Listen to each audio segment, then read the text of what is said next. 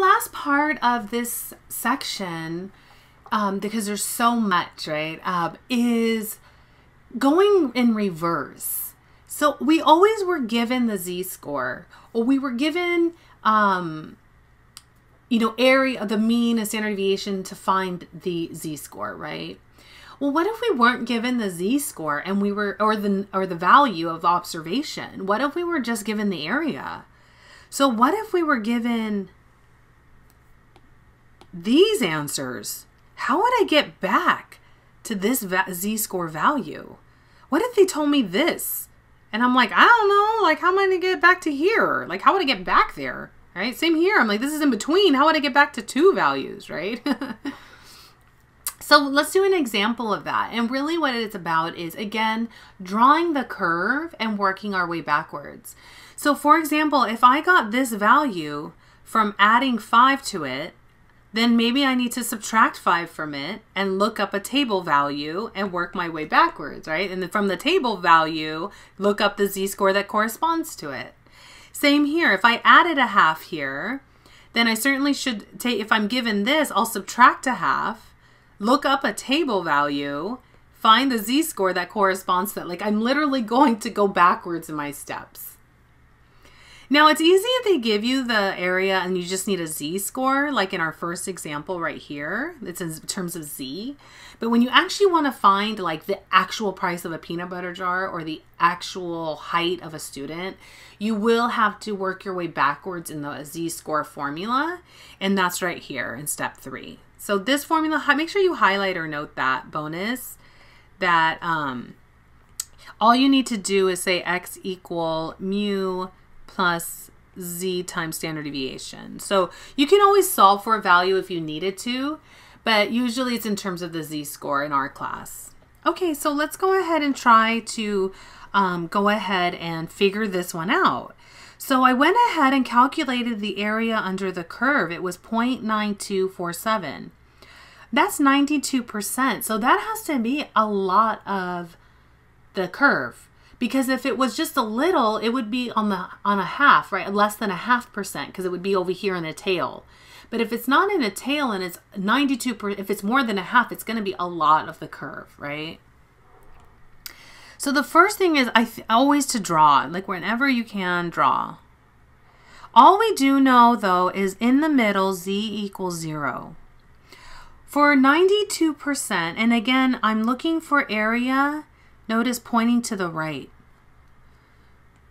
This piece here tells me that I'm going to shade right.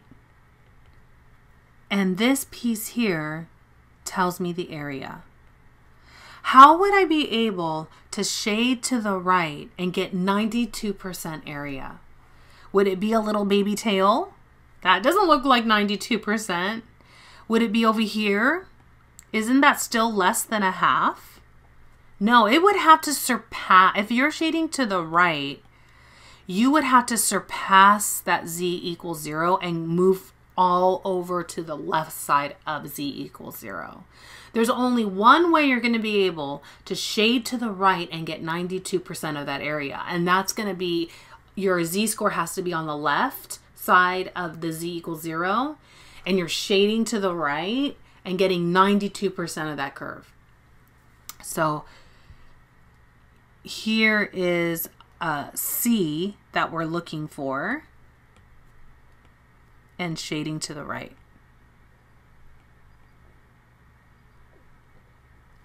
And we know some things. I know that this area here, from C all the way to the right, this area is equal to 0.9247. But I do know that this lower half is what percentage? Is what number? That's right, 0.5. So if this piece here is 0.5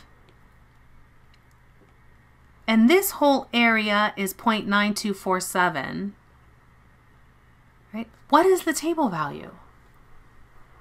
The table value is in between,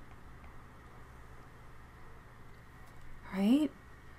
So think about it. This looks like something from way up here. Example 11.6 part B, where I was on the right and I was shading to the right. This was a half. Here's the table value. What did I do? I had to add the table value to a half, right?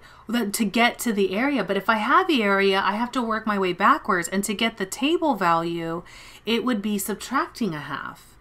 Since I know the z-score at this point will be negative because it's on the left, at least I know it'll be negative, right? But I can look up this value here, the z-score on the table, and just put a negative, right? Because I know it's negative. But the area itself is the same. So here, the area from the table will not ever be 0.92. If you look in all these values, none of them are 0.92. Remember, these are all the areas. They're only in terms of the distance from z equals 0 and to the z-score, either on either side. So I can find that z-score easily, but I have to be able to get that table value somewhere in here. Okay, let's go ahead and do that. So if I go back to the problem, okay, I have now an idea of what I'm going to do. I do know that my c will be negative when I write it all out. Let me put it in red. Okay, and then step 2 would be now is to find the table value. What am I going to look up, right? Well, I know the table value is going to, and again, this is just simple little arithmetic, right? If this area was the table value plus 0.5, right? Let's just do it up here. So if the area was equal to the table value plus 0.5, I could easily subtract 0.5 from each side, right? And then get over here the area minus 0.5, and that equals the table value, right? So I could just play around with these numbers, right? So here I need the table value is going to be the area minus 0.5. Okay, well, the area was given to me to be 0.9247, and I can subtract a half. This means that, and I think I'll put this over here now. Let's see.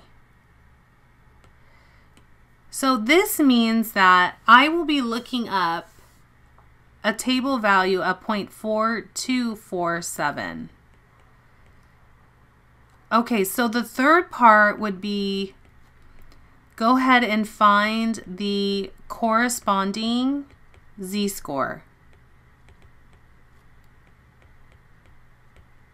to 0.4247. So that means now I have to go 0.4247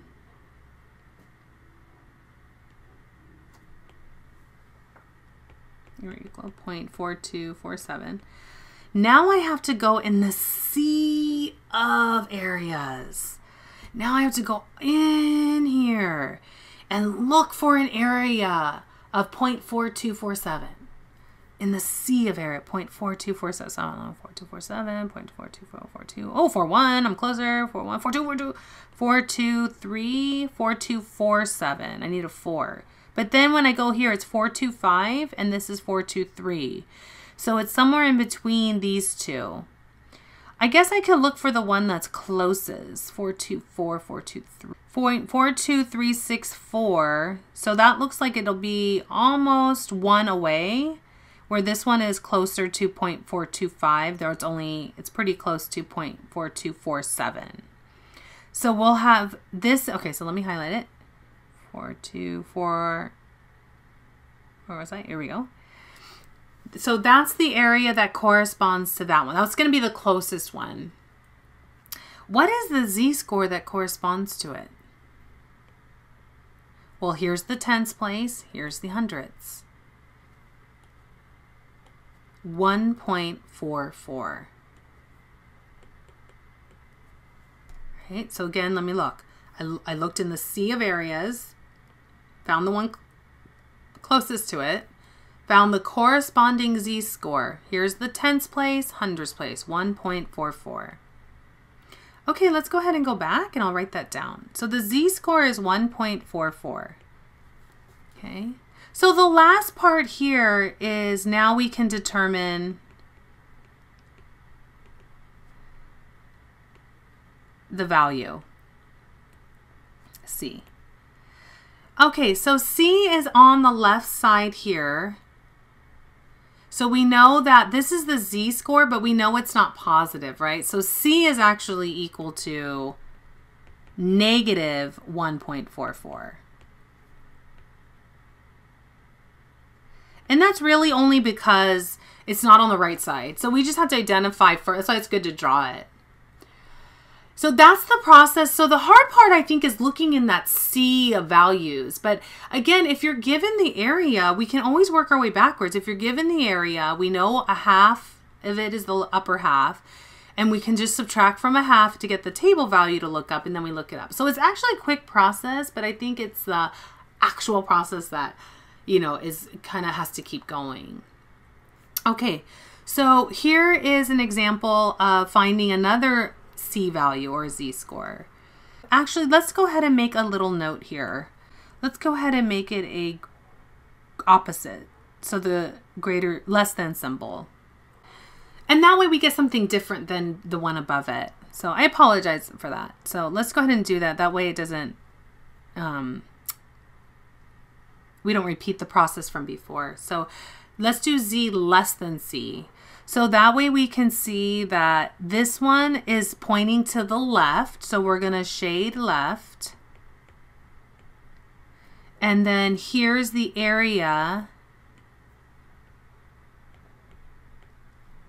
And then the bonus part we'll go ahead and do a little later. So at least we know we're going to shade left and we need an area of 80%. So how am I going to get an area of 80% for shading left, right? It's going to go beyond that median point, right? So let's go ahead and shade first. I don't know much, right? So I'm just going to put Z equals 0 as usual. And then how am I going to get, again, shade to the left, so left, right? I'm going that way, and get more than half. Is it going to be over here in the tail, shading left? No, right? Is it going to be right here? No way, because it has to be past the 50% marker, right? We know this is 50%. So it has to be over here on the right side of the z-score. So let's go ahead and put C here, and we're going to go ahead and shade. Now notice C is on the right side of Z equals 0, so it is a positive z-score. And we do know once again the table value is in between C and Z equals 0. And it's the same situation, right? Because I went past the mean, right? So I do know that from the entire left side is a half. From the mean to the z-score C is a table value. But I do know that the area from C all the way out to the left is equal to 0.7983. So this should remind you of part A of that trio, right? Where here I had to add these two to get the area. Well, now I'm working my way backwards. If the area was equal to a half plus the table value, then this means the table value has to be the area minus a half, right? Because I can subtract a half from each side like before, right? So here, if I come up here for the table value,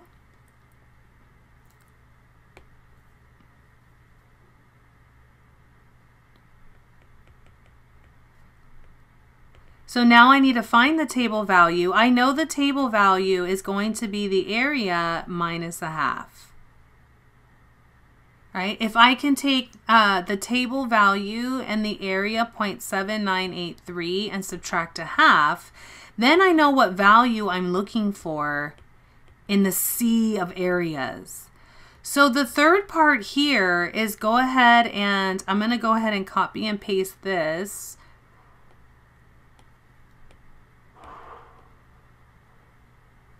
And find the corresponding z-score to now 0.2983. And again, that's not necessarily the answer, right? Because z could very well be on the left or the right side, depending on where you shade and what your scenario is. So I always just say, just find the corresponding z-score and then come back. And then if it's on the left, put a negative. And if it's not, put, just go on the right. So let's go ahead and do that. Let's go over to now the table of values and look in the sea of values, the one that's closest to 0.2983. So here I'm looking for an area of 0.2983. So 2983, let's look in the sea of areas. So I just usually start and like scan. Here's 2827, 282829. Woo, 3. Okay, boom. So it's over here somewhere. 2983. That's 293, 296, 29955. So here are the ones closest. Now 296 seems pretty far from 298. But this one is only one away, 299, 298. So this one was going to be the closest. So let me highlight that one. Now, what is the corresponding z-score?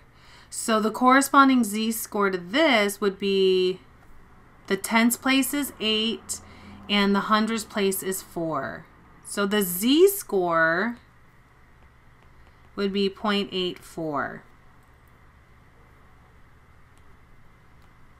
Okay, so again, look up the closest area in the sea of areas to 0.298 and look up to the right and there's 0.84. So let's go ahead and write that down over here.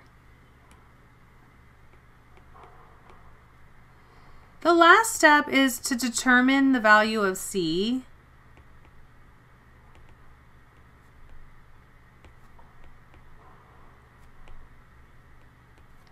So C is equal to, and then C is actually on the right side, so it is positive. So C is that z-score of 0.84.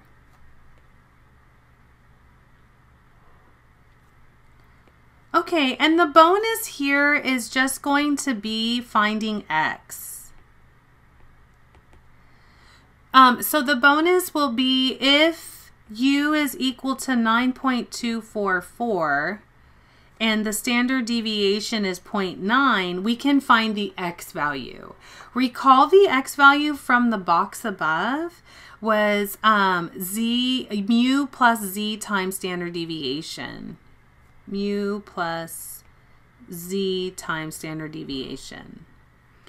So let's just plug and chug. If mu is 9.244, or the mean is 9.244, plus the Z-score we found, which is 0.84, and then multiply by the standard deviation, we can easily put that in the calculator and get 9.244 plus 0.84 times 9. So you're just using that z-score that you, 0.9, sorry, and that z-score that you found in, there we go, 10.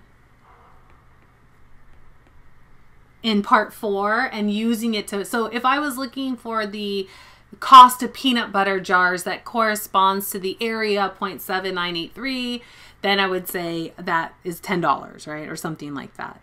So the bonus just tells you, hey, if you needed to go even further, like if you found the z-score, but what if you needed to relate that to a data set or a scenario and find the value of observation, then you go ahead and apply the bonus to find that.